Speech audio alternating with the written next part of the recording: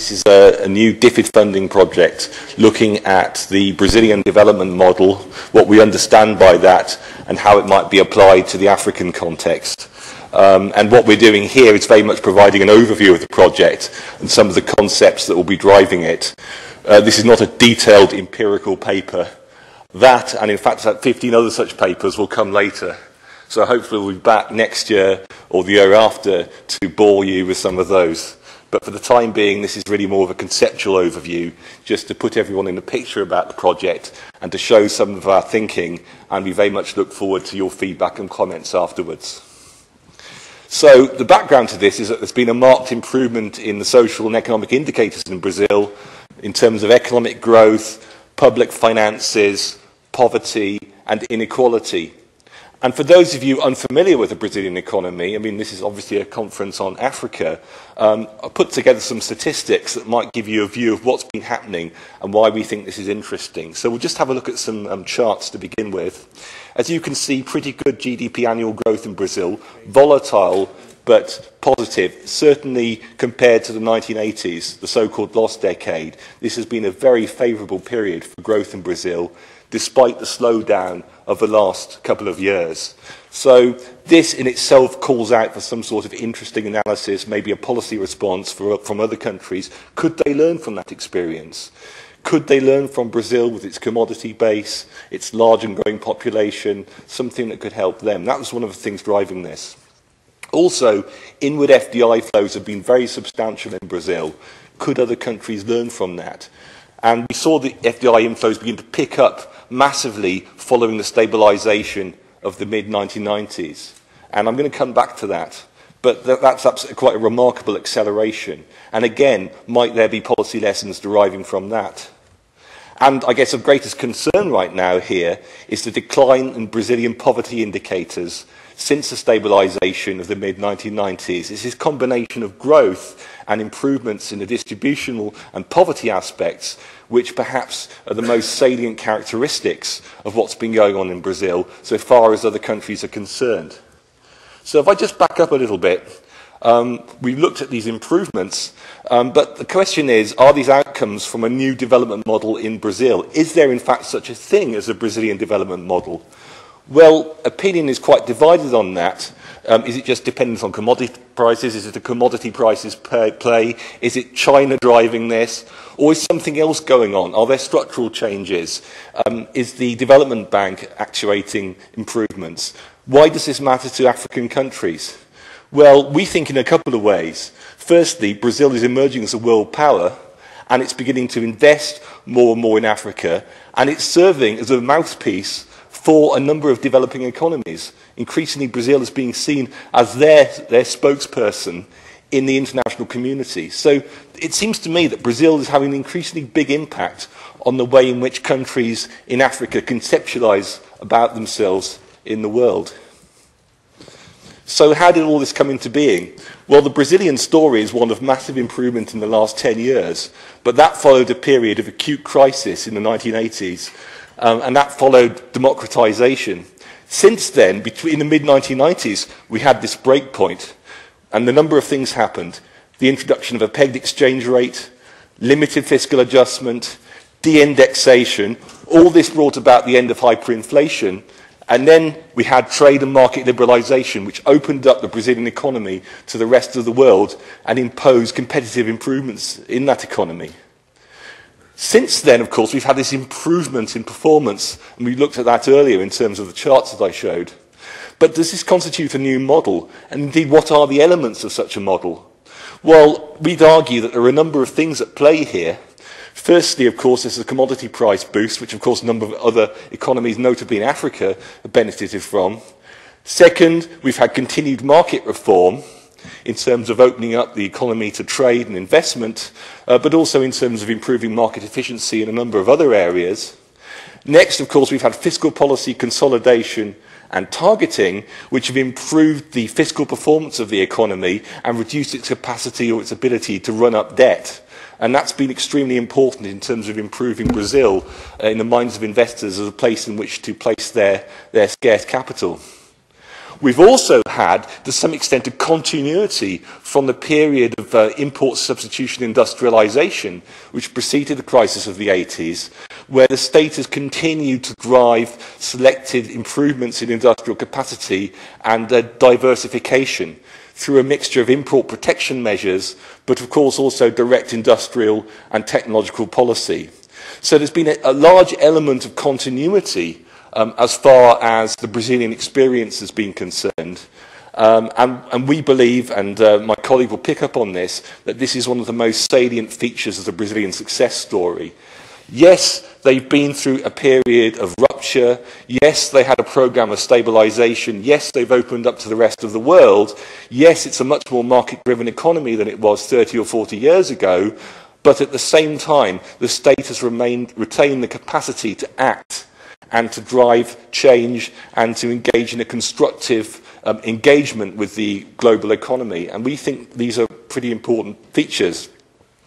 And in terms of the social outcomes that we looked at, in terms of the distribution of income, but of course the reduction of the incidence in poverty, and we had of course the charts just a few moments ago, there are a number of drivers here, some of which are to do with the macroeconomy, some of which are to do with the reduction in the rate of inflation, the decent growth performance, and as we saw this morning, you know, in the sense of the scarcity of skilled labour issue becoming less of an issue.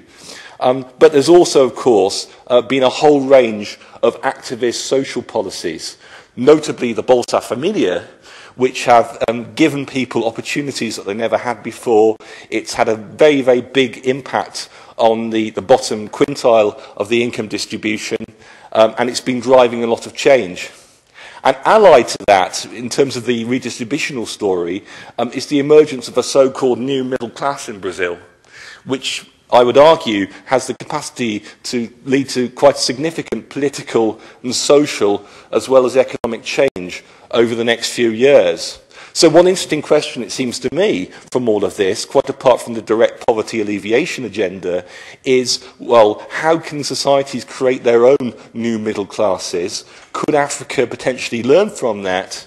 And does the Brazilian experience have anything to teach Africa in that regard, and should indeed African countries be paying attention?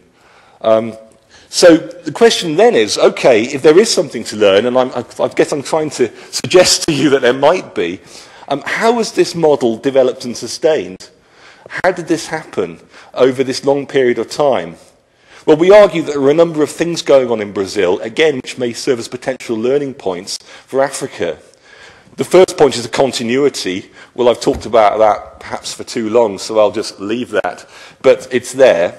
Second, I think, allied to that is a political consensus across the parties which has been focused on incremental and inclusive reform.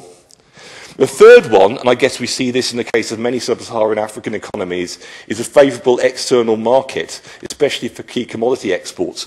And that's driven demand, it's driven foreign exchange availability, and that's opened up some fiscal space for targeted spending. And next we have, of course, improvements in supply-side capacity. And these have been driven by liberal reforms in the 90s. So the economy is increasingly able to compete in the global marketplace, not just in commodities, but in higher value-added manufactured products, like the plane that Armando and I flew into Helsinki on from Manchester was a Brazilian-built plane. And that is an embodiment of this ability of these competitive market reforms allied to strategic state intervention to drive the emergence of new sectors. Could Africa have something to learn from that, as well as the sort of straight commodity export story? The answer is maybe. We have to find out. I think the other thing, if we think back to the FDI chart, this is this idea of a huge surge in FDI, and that has been leveraged, used to realise improvements in competitiveness. So this has led to, in a number of sectors, improved supply-side responsiveness. Now, of course, there are supply-side inelasticities, especially so far as the issue of infrastructure is concerned, and that's a very, very big issue right now. But in other sectors, non-infrastructure sectors, there's no doubt that in particular with the ingress of FDI, that has led to a much more competitive export base. Again, could African economies have anything to learn from that? So far as the social agenda, well, how has this been financed? How have these direct poverty alleviation and CCT policies been financed? Well, we argue this is partly down to the robustness of the tax regime and revenue collection over the past 10 years, and in particular the quite strong incidence in Brazil relative to other emerging and developing economies of social taxes, payroll taxes and taxes which are essentially hypothecated to finance particular modes of social spending. And we think this is really quite a critical area. It's somehow the capacity of the state to raise tax revenues and then to apply them in areas where they might have greater social impact. And we want to really get to the bottom of how this has been able to happen in Brazil, and again, what might Africa have to learn from it. And lastly, and this is, I guess, where Brazil has perhaps fallen more short of the mark than in some of these other areas that I've mentioned, there's the area of human capital and education. And there have been some improvements there, and the Bolsa Familia, of course, because it's conditional on keeping your kids in school, the evidence is that it's beginning to have a favourable impact. But compared with other countries, certainly other emerging market economies in Asia, Brazil's record on education and human capital formation is not very favourable. So is it possible to learn from that experience, learn from the failures, and learn from what Brazil is attempting to do right now to address those failures? So this is really some of the agenda, or some of the sort of key drivers as we see it, underpinning Brazil's comparative success over the last 10 years or so. And what Armando is going to do now is to pick up more specifically on the social agenda and look particularly at the impacts on poverty and what the government's been doing. And we'll have just a quick microphone changeover. So 2 minutes and we'll be right back.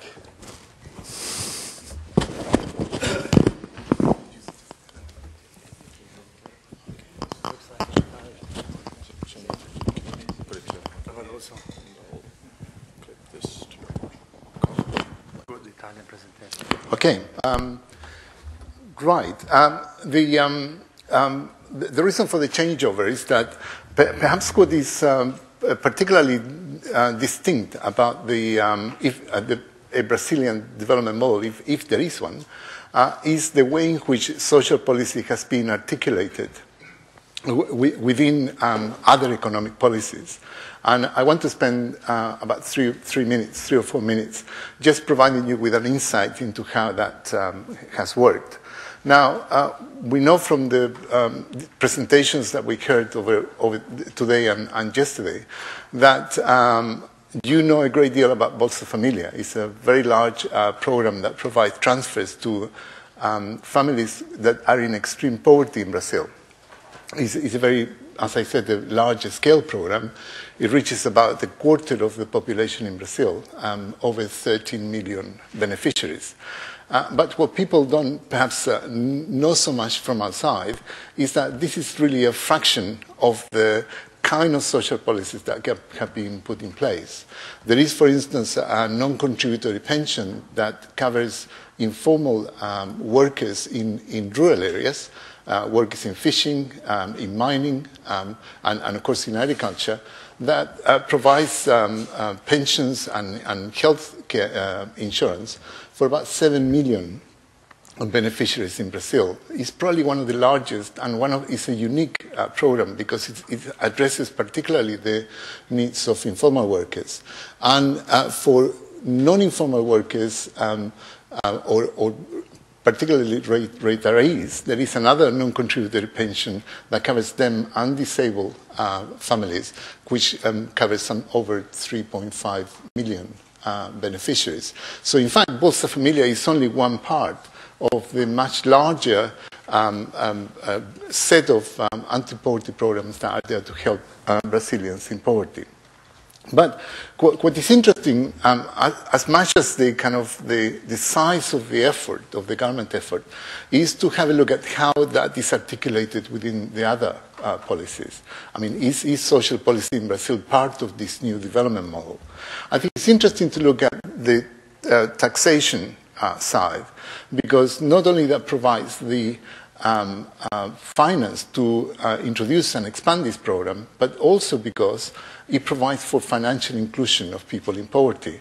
You can see from that figure that the tax to GDP ratio has increased by around 10 percentage points in Brazil, from about 22% in 1991 to about 32% in 2010. That is very significant. The tax collection capacity of Brazil is equivalent to that of southern European countries.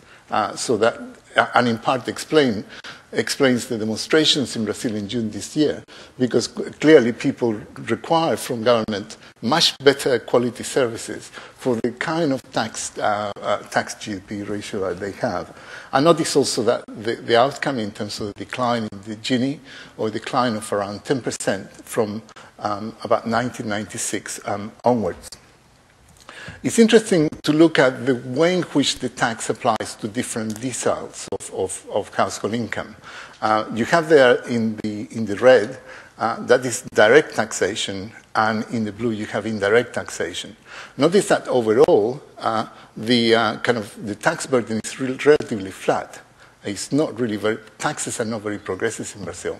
But you can see that the direct taxes are slightly more progressive because you have personal income tax that covers the top two deciles of income. But even people in the first decile of income pay taxes, direct taxes through, for example, taxes on vehicles and taxes on property too. The indirect taxes, as you can see, are very regressive. And that perhaps is an interesting point to have in mind, because trying to make both the tax system and the benefit system progressive is a really big ask. In the case of Brazil, what has been progressive is much more the expenditure side rather than the tax side. Armando. Yeah. The other point that I wanted to make, and of course, going back to my previous picture, the issue of financial inclusion is really important. Because people in the first deciles of income do contribute to tax. And that is an important part of the story in terms of how the expenditure side and the benefit systems works. The other point to make is that social policies are extremely productivist in Brazil. These are some figures on the increase in income from 2003 to 2009 for the bottom quintile of income earners. You can see there that there has been an increase both in work-related income and also in non-work-related income per adults. So, in fact, the story about poverty reduction in Brazil and inclusive growth is not just about redistribution. It's also about improvements in labor market opportunities for people in low income and informal groups.